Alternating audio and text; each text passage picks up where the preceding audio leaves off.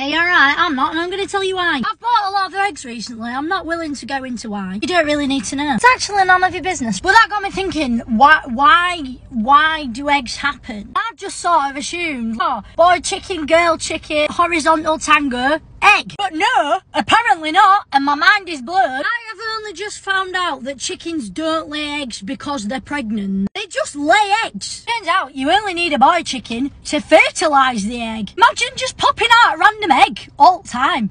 I suppose I do that every 28 days, kind of. But that's not the point. I don't physically pop out something the size of a ping pong ball every few days. If I did, I'd be very concerned.